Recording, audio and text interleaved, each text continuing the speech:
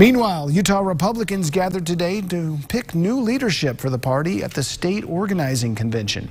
Now, in recent years, this event has gained a reputation for being contentious and extremely long, but not today. Senior political correspondent Glenn Mills has the recap from Utah Valley University.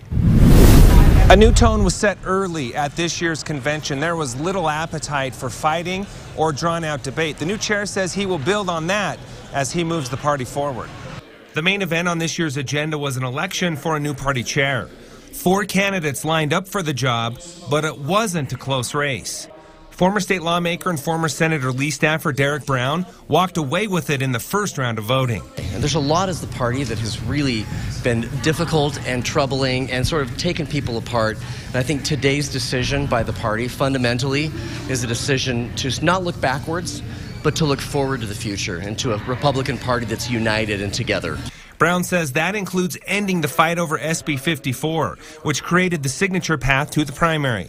The litigation is over, and so my focus as chair is not going to be on relitigating things of the past. Brown says he's heard from thousands of delegates who all say it's time to unify.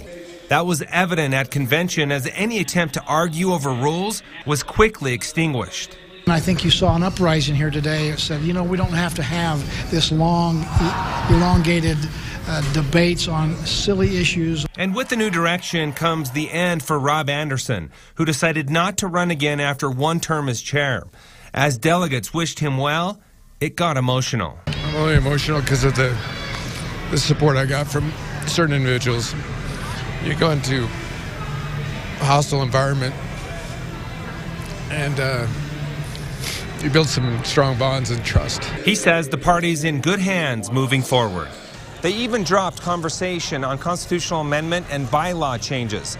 This convention wrapped up in a little more than 3 hours, a stark contrast from last year's that went well into the night. In Orem, Glenn Mills, ABC 4 News.